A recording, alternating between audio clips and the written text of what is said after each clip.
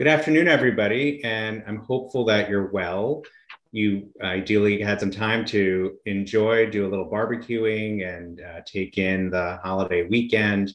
And here we are in September. It's back to school, and that sense that summer is creeping to a close. But it is still, I think, a time where there's plenty to learn about and plenty to discuss, and we'll continue to bring these webinars to you on a weekly basis. I wanted to start by going through the agenda in terms of what we're going to be covering today. So if Kathy, you'd go to the next slide, please, I'll walk the audience through that.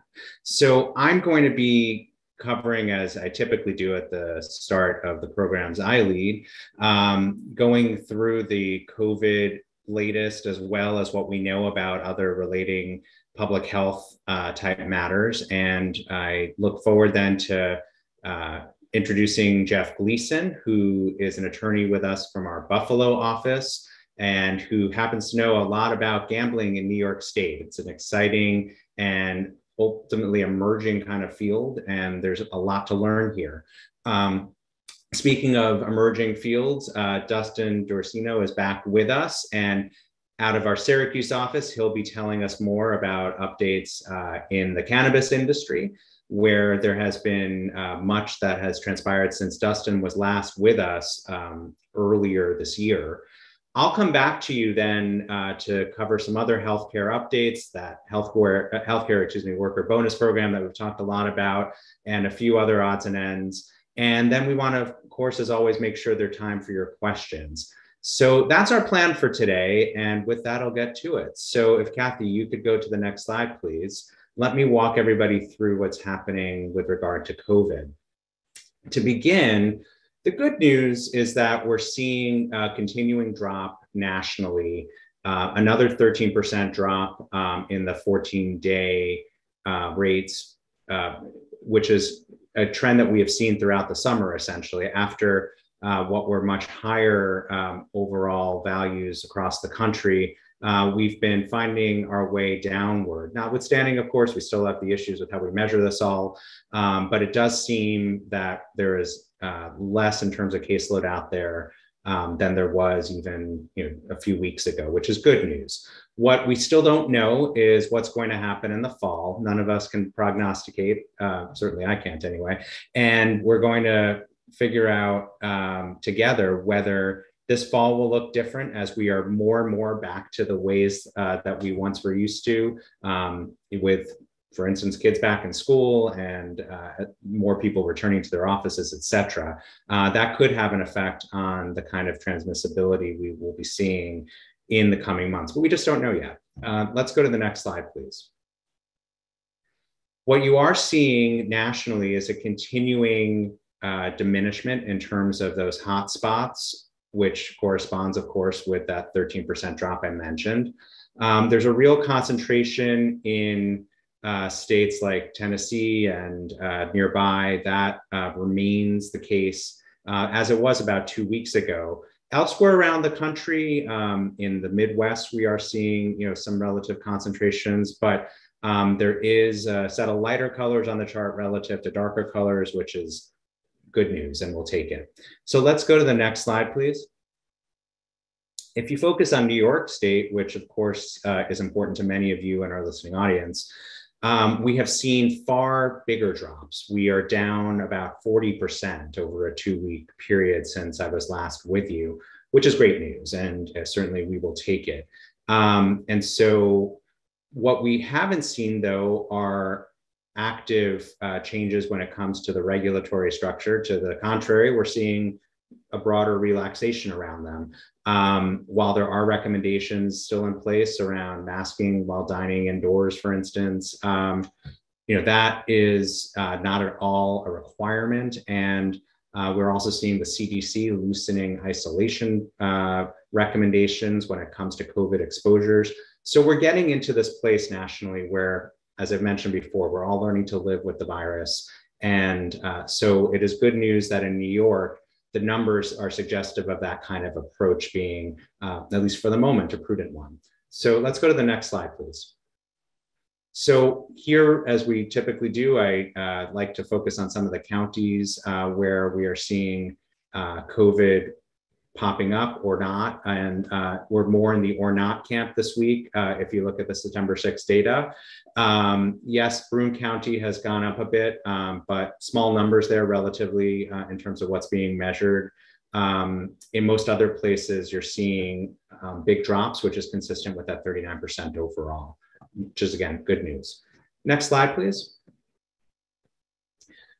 Another biggie, if you will, that came out during the time when I was last with you and today. Last week, we received federal endorsement for the bivalent vaccine boosters, which are targeting the Omicron subvariants. As someone who got one of them this summer, I can tell you they're not terribly fun. And so, glad to hear that the vaccines are being tweaked in order to account for that reality. In specific, Moderna is available for all adults and Pfizer for those 12 and older. And so we will see that distribution network getting on its way very shortly. New York State is in the process of essentially getting the doses out where they will be, whether in pharmacies or other locales.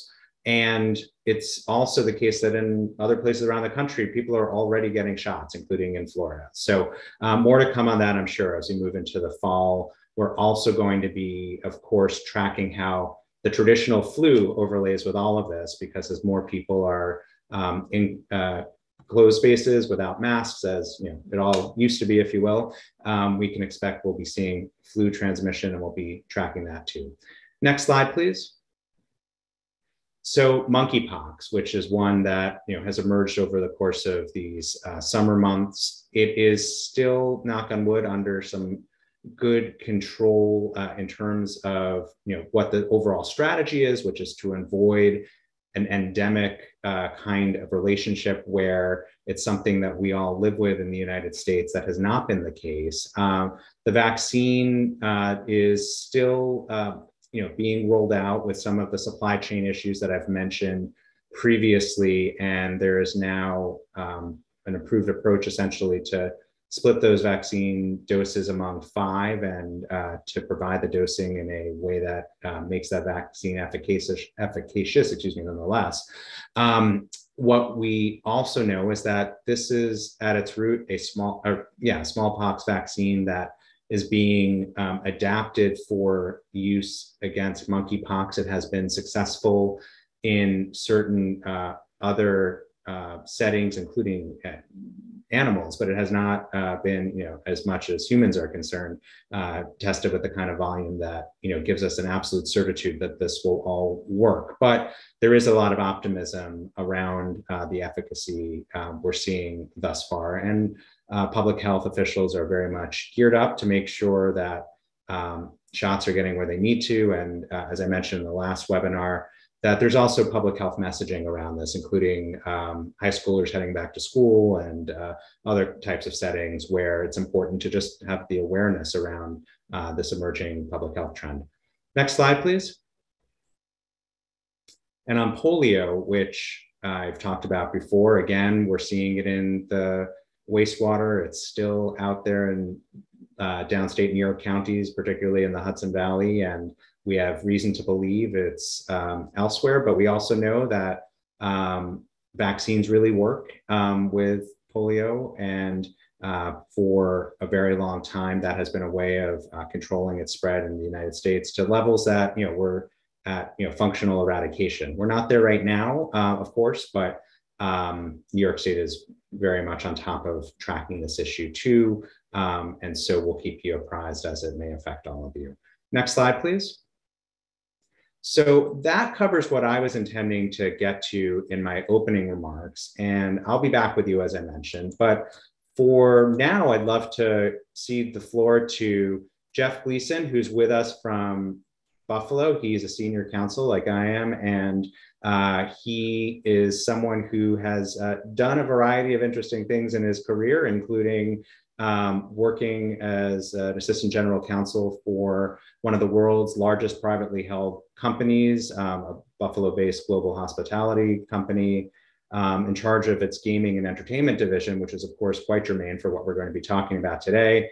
And before that, and of course, before joining Bond, Jeff was a corporate and transactional attorney in private practice based in Buffalo as well as in Boston. So Jeff brings a lot of well-rounded experience to us and is going to be, as we get ready for NFL season and other sports that people might be following, is going to help us understand what's going on with gambling in New York and what we should know, particularly for those who wish to engage in it in new and different ways. So Jeff, the floor is yours. Thank you for being with us. Thank you, Gabe.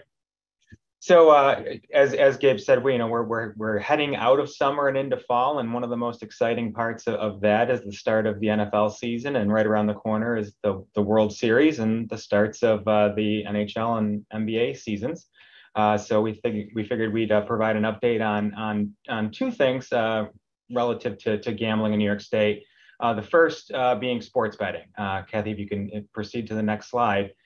So I wanted to give an update on where we stand with sports betting. If you'll recall, mobile sports betting launched in New York State on January 8th of this year. So we're just under 9 months of that being operational in New York.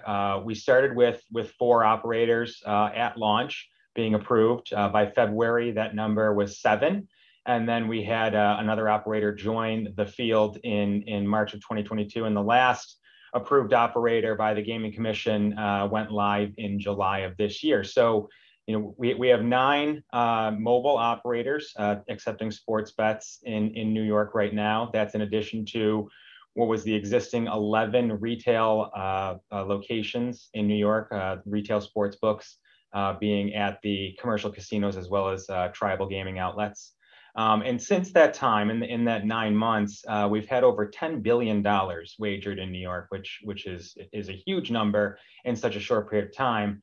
New York State has also collected over $390 million in taxes on those gaming revenues. That number has long since passed New Jersey and Pennsylvania as the most taxes collected on mobile sports betting by any state in the US. And that's pretty impressive for New York, considering, again, we've only been live here in this state for 9 months. PASPA was overturned in 2018, and that's when New Jersey went live, Pennsylvania not long after that. So to have that much tax revenue generated in such a short period of time is pretty impressive. That also is without the benefit of a full NFL season. NFL is one of the most popular sports on which to bet.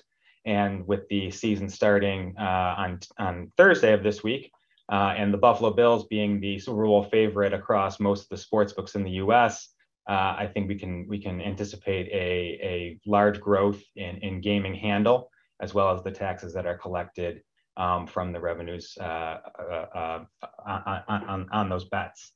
So go Bills. Next slide, please. Something a little more newish, I'd say, would be the expansion of casino gaming in New York.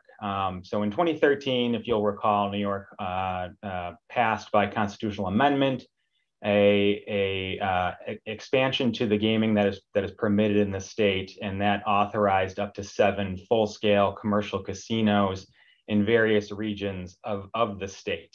However, at the time that the implementing legislation was passed, the Upstate New York Gaming Economic Development Act, a somewhat of a deal was struck that, at first, in order to help some of the, economically disadvantaged regions of upstate New York, they would allow for 4 licenses in those regions upstate to be issued initially and get up and running. And then 3 downstate casino licenses would kind of be held back. And those licenses would not be issued, at least for the first 7 years, following the first issuance of a license for an upstate facility. And in this context, downstate really means these counties that are listed on the slide, the counties of Putnam, Rockland, Westchester, Bronx, New York, Richmond, Kings, Queens, Nassau, and Suffolk. So New York City, the regions north of New York City and Long Island are really kind of the areas that were forbidden, for lack of a better term, from opening a casino during this time. However, in this past April, when Governor Hochul signed the 2023 budget bill, a provision in that bill accelerates the timeline for the issuing of these 3 downstate casino licenses. And that's kind of where we are right now. Next slide, please. So what does this mean? So right now, just like in 2013, the Gaming Commission is set to fill a gambling facility location board, and that board has to be in place per the legislation by October 6th of this year. After that time, the Gambling Facility Location Board has 90 days to issue a request for applications for potential casino operators. And from that point, we're off to the races, so to speak. So the applications will have to be submitted and reviewed by the Gaming Facility Location Board. For anybody who might be concerned about having a casino in their neighborhood or in their region, the law does provide that the Gambling Facility Location Board has to consult with community advisory committees that are to be set up within these proposed regions for casino applicants. So the the community advisory committees almost have a veto, right, on some of these applications, because the community advisory committees must approve by a 2/3 vote of a proposed casino location or a casino applicant. And then the Gaming Facility Location Board will make recommendations to the full Gaming Commission, and the Gaming Commission will then vote on the applicants to be awarded one of these 3 licenses for the downstate casinos. Next slide, please. So really the timeline for actually having a downstate casino may seem long, but it could actually be shorter than expected. And the reason for that is there are a couple locations in these downstate counties that are primed for potential full-scale casinos, and that are often considered to be favorites for the issuance of one of these casino licenses. And those 2 locations are the Empire City at Yonkers Raceway, which is operated by MGM, and Resorts World at the Aqueduct Racetrack in Queens. And part of the reason why they're considered to be favorites or kind of possible locations for these casinos is that they currently operate what we typically refer to as racinos or Class 2 gaming facilities at these racetracks downstate. There is existing infrastructure there, obviously. They are currently licensed, although in a different capacity with the Gaming Commission. And there's existing investments in those communities that should be given some weight, at least, to determine whether they're going to actually be issued a full-scale casino license. However, there are other locations that have been proposed, or at least are being cited by industry experts. Steve Cohen has been proposing a potential casino next to Citi Field where the Mets play. Coney Island's been suggested, Belmont Park, along the East River, and locations like Kips Bay. And even there's been some talk about a potential casino in Times Square or above Saks Fifth Avenue in Midtown. Those would certainly require a substantial redevelopment of property, but it would certainly be an exciting location for one of these facilities. So really, what does this mean if you don't have a huge swath of land and a downstate county and $500 million for one of these initial license fees? For a lot of these potential applicants, I noted the community advisory committees that'll have to be consulted about these locations. The Gambling Facility Location Board also must consider in the application process whether the applicant's going to provide the highest number of quality jobs. There are also concerns about potential casinos vulturing business from local hotels and restaurants, which are 2 amenities that are typically associated with casinos. And so partnerships with local governments and these kind of businesses are something that the Gambling Facility Location Board is going to analyze when they're determining whether to issue one of these licenses. The applicants must also demonstrate a utilization of sustainable development practices and an implementation of well-rounded workforce development plans. So these are also kind of concerns on the legal end of things that either a potential applicant will need to think about, or will need to partner with a business or attorney or consultant on working those plans into their application. Next slide, please. And then just briefly, I want to touch on a couple of things of what could be next for New York gambling. The first is iGaming. iGaming is online full-scale casino gambling, wagering real money, not just kind of the casino apps that are associated with Facebook. And iGaming, shortly after launch of sports betting, iGaming was one of the first things to make its way into a bill introduced into the legislature. It did not get passed out of committee, but certainly there are legislators that are focused on this being kind of the next step of expanding gaming in New York State. There's also a lot of talk about certain adjustments to the existing mobile sports betting infrastructure. Those things could involve the lowering of the tax rate. Right now it's 51%, but a lot of people are focused on whether we can increase the number of operators and decrease the tax rate to make it more profitable for the operators, and also provide for a better experience for the consumer.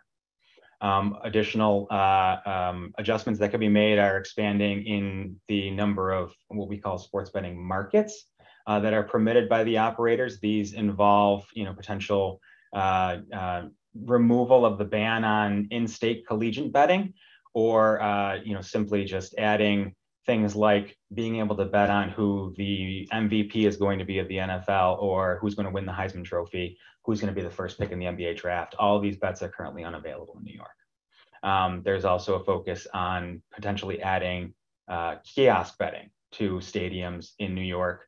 One of the operators that was approved in the sports betting process did partner or has partnerships with the various sports teams, professional sports teams in New York, and I think they'd really like to see that be one of the things that is expanded.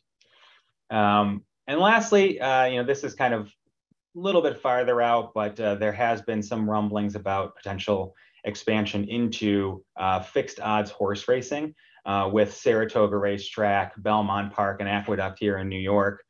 New York is a focal point for potential expansion of how to bring back horse racing and betting on horses. Monmouth Park in New Jersey has started an experiment with fixed odds horse racing, and it is looking certainly to partner with other states and potentially make a move away from parimutuel racing to fixed odds horse racing. So with that, those are the updates on gambling in New York. I'll turn it back to Gabe to introduce Dustin, and we'll see what's next up in cannabis. Fantastic, Jeff. Thank you so much for those updates. I was interested, among other aspects of your presentation, noting that Citi Field may be a site. I'm a Mets fan, as I've disclosed before, and that could be interesting. Let alone Kips Bay, which is where our Manhattan offices are based. It would be a fascinating change to how our neighborhood looks near those bond offices, and we'll be tracking these developments closely. There may have been one or two questions, Jeff, that came in through the chat, so please take a look at those if you can. And now I will introduce Dustin, who is with us again. We're really glad to have Dustin back. And as a reminder, Dustin sits in Syracuse, and he was also, before Bond, did his legal training, or rather his legal study at Syracuse University College of Law, and among other accolades was an executive editor for the Syracuse Law Review. And he focuses on a wide array of issues for Bond clients, but has really been in particular looking closely at the cannabis industry, its growth, and its new dimensions, which are ones that are changing by the minute. And so with that, Dustin, love to hear what's new, and I will certainly be waiting with my own questions after your presentation, but for now, the floor is yours. Thanks, Gabe. And for everyone listening, I was on previously to talk about the marketing and advertising regulations that have since been revised in New York State. But today's presentation that I have for all of you is about what not to do in the emerging cannabis market in New York State, particularly as it comes to gifting cannabis. So Kathy, if you would like to go to the next slide, please. Before I start into the specifics of what gifting cannabis means and has meant in New York State, I wanted to provide some background as the current cannabis regulatory landscape has been changing every day in New York State. So on the recreational side of things, previously licensed hemp growers and processors were able to get conditional cannabis cultivation and processing licenses all the way up till the end of last month. And the Cannabis Control Board recently approved hundreds of applications for previous hemp growers to cultivate and process cannabis. And those sales are likely going to start at the end of this year or the very beginning of 2023 to the general public of New York State. Also on the recreational side of things, New York State has yet to release regulations that will allow dispensaries to sell cannabis to the general public other than the conditional retail dispensary regulations, which are only open to the so-called social and economic justice applicants, which include those people that were adversely affected by the war on drugs in the past, or own minority or women-owned business enterprises, or are disabled veterans. And those applications are currently up and available on the state's website, and the application period closes later this month. On the medical side of things, you're still not able to grow your own medical cannabis at home. So for those of you that have 50 cannabis plants in your basement, you might want to think about a better way to hide those. But the public comment period recently closed in July, and revised regulations have been posted on the state's website but have not yet been finalized. Next slide, please, Kathy. So we've been getting a lot of questions from our cannabis clients, and one of the main ones has been, can I share it with my friends? On the medical side of things, as the regulations are not finalized yet, the answer is no. But when regulations are finalized, certified patients and caregivers are going to be able to transfer up to 3 ounces to other patients or caregivers. And the proposed regulations talk about who may be a certified patient or who is authorized to go see their doctor to get a medical cannabis card. And that includes people with specific types of medical conditions, including Parkinson's disease, ALS, PTSD, and any other condition at the discretion of a certified doctor. So patients still cannot grow their own medical cannabis, but shortly they will be able to get medical cannabis from their doctor, from their certified doctors, and then they will be able to grow up to 3 mature or immature plants at the same time once the revised regulations become finalized. On the recreational side of things, New York State, as I said previously, has not authorized the recreational sale in dispensaries yet. The regulations have not even yet been posted to the state's website. So in order to get around this fact, many businesses have been taking to gifting cannabis as a way to get around the lack of regulation yet in New York State. And what gifting cannabis means is that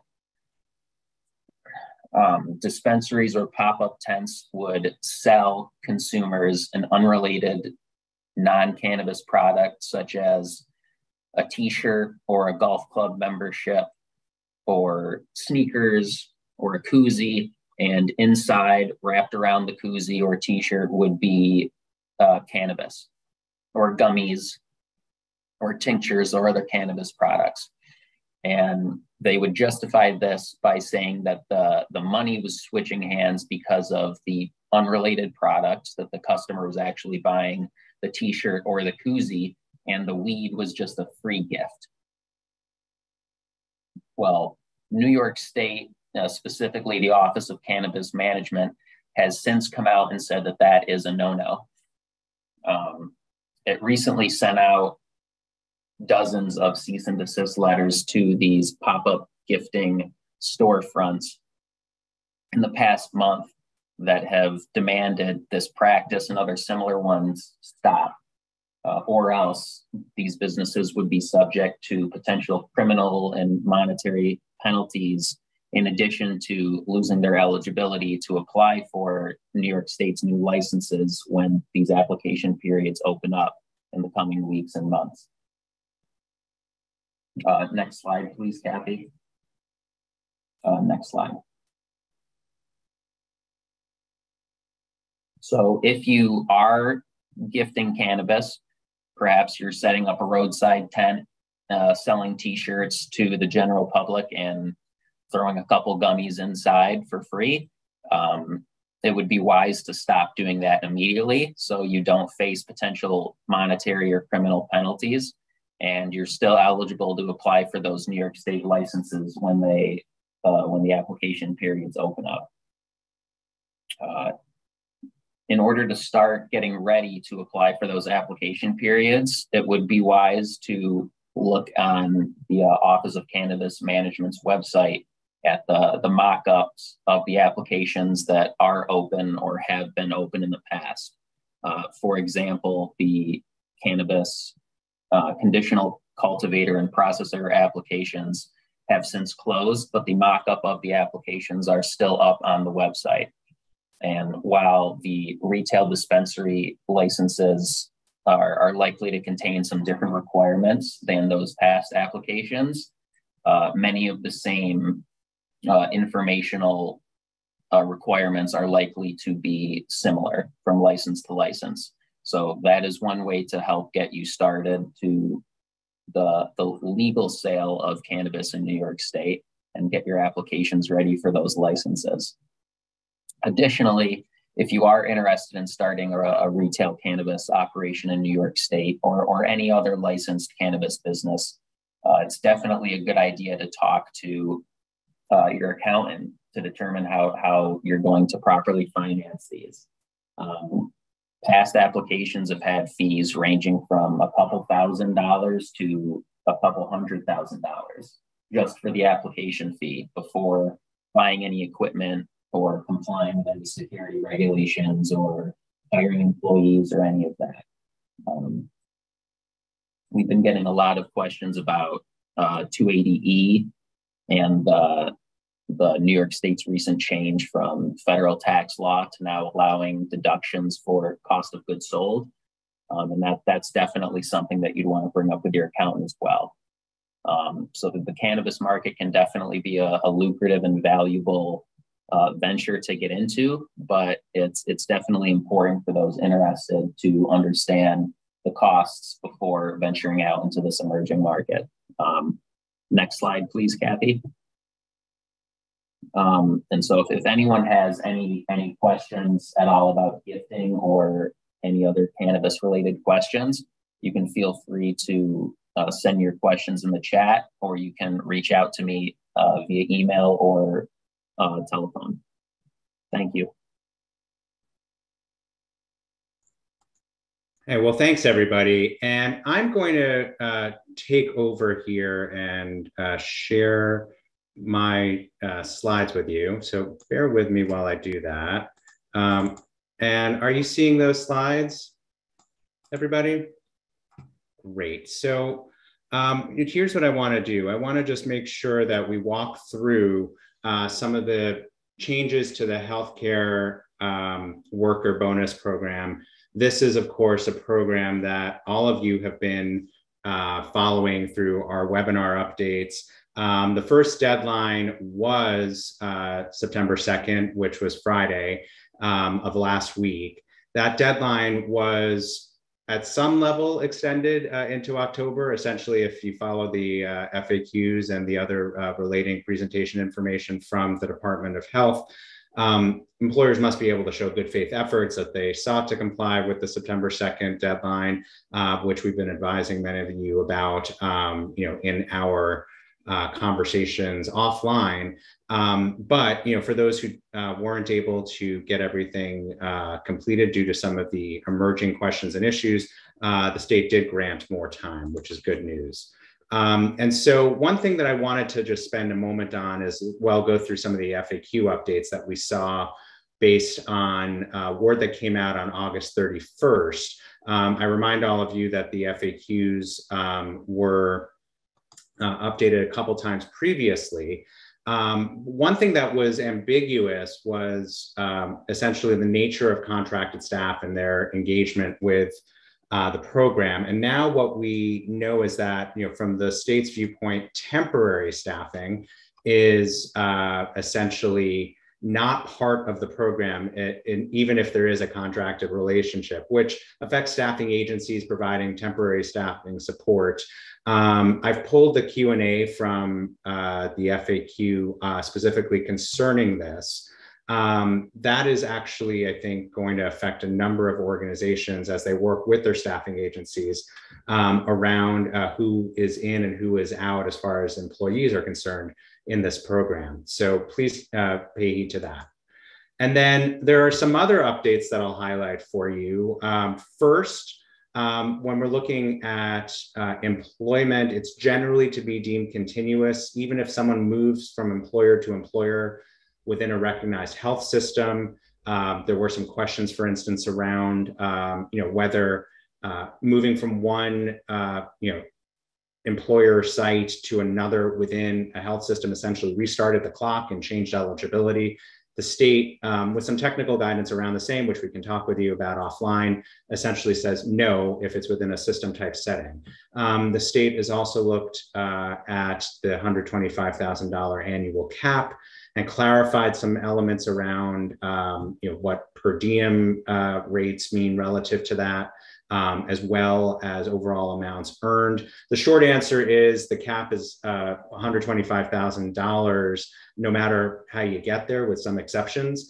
And so that is broadly what the guidance outlines. And then it also does specify that within different vesting periods of 6 months, essentially half that amount is the target goal. And there are some more technical elements of guidance around how to calculate eligibility in that spirit. We'll continue to update on this program, which is one we know that many of you are engaged with. And the questions that we've been receiving suggest that you are interested in learning more, and we'll continue to provide it. So thank you. Here are some resources that I want to remind all of you about, including the Department of Health's website and the FAQ, which you can refer to freely as you see fit. So, but again, I'm here, as well as many colleagues in the health and long-term care practices conversant in this program. So please reach out if you have questions. The vesting periods, as I mentioned, are 5 in total, and the first one was officially closed as of September 2nd, but there will be an allowance for filing of essentially the first vesting period matters within the second vesting period as a mode of functional cleanup as this program rolls out. And so let me also then just shift to home health minimum wage. And here, what I wanted to highlight is that the program is set to unfurl, if you will, as of October 1. You may recall that during the budget, there were extensive negotiations going back to our spring around essentially how home health workers were and were not compensated via the Medicaid program. There are essentially elevated rates that are being folded in. There's a webinar about how that's getting done that New York State will be leading on the 12th, which is next week, from 1 to 2. So if you have questions around how to register, you can reach out to us and we can help you out. Next, noting that we want to get through to ensure we have time for your questions. The Licensed Home Care Services Agency licensure application process was reopened. This is a big thing for those who live in that home care space involving Medicaid and some non-medical services. It applies to all applications for licensure submitted on or after April 1st of 2020.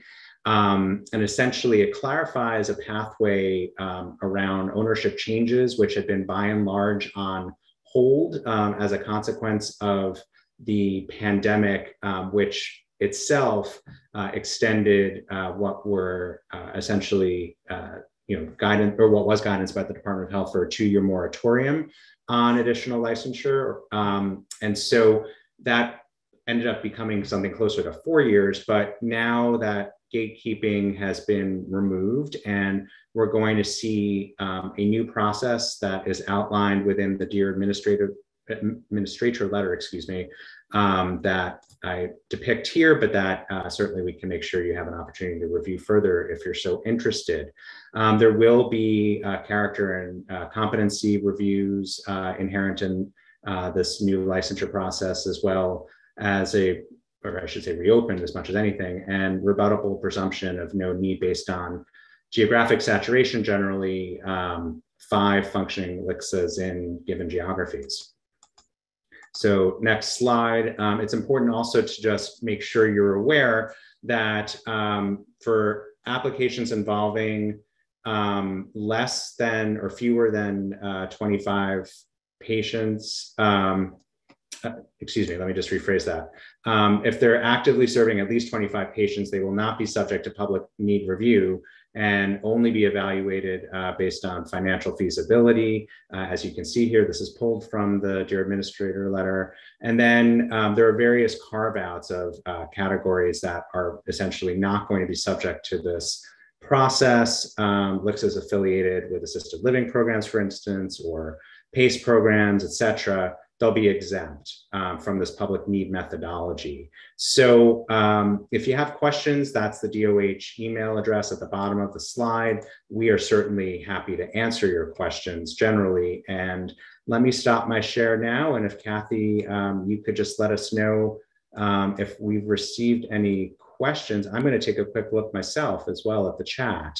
And so let's go to the last slide, please, Kathy, if you would, of the deck that you have. I would appreciate that. And so a question that I'm seeing is essentially around Medicaid and non-Medicaid providers and the bonus program.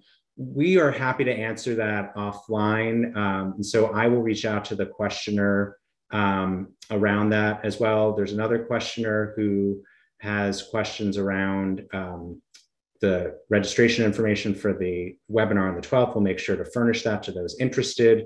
And then finally, for those who had questions around the healthcare bonus for schools, education broadly remains carved out of the healthcare worker bonus program. For now, it will be rolled in October. That hasn't changed. We're going to learn more about that when we get additional guidance. So with that, I've responded, I think, to all of the open questions that we've had, or otherwise a pledge to do so offline. I want to thank all of you for making the time to be with us, as you do every Tuesday at noon. Adam will be your host next Tuesday, and then I'll be back in 2 weeks. And in the interim, we thank you for tuning in, and please do come to us with whatever questions we may be able to answer you. For now, have a good afternoon and a good start to what feels like fall, and otherwise stay safe out there. Thank you.